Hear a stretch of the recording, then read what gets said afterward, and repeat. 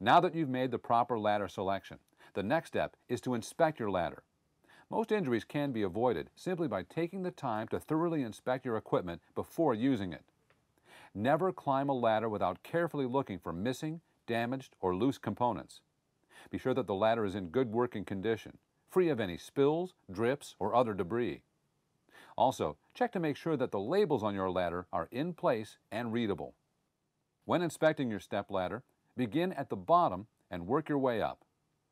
First, look at the feet and be sure the foot pads are properly attached and are not worn, torn, or missing. Next, inspect the ladder rails.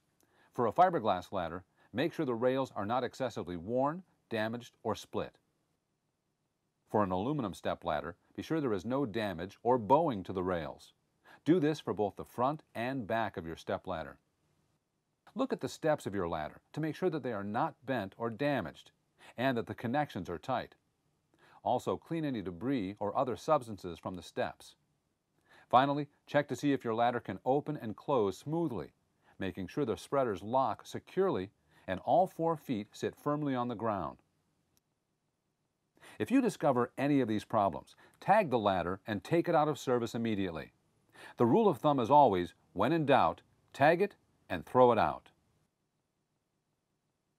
Use the same process when inspecting an extension ladder. Begin at the bottom and work your way to the top. Closely examine the feet to make sure the foot pads are not missing or torn. Then inspect the shoes for damage and check to see if they move freely. Then look at the rails and rungs of your ladder to ensure that they are not bent, bowed, cracked, split, or torn.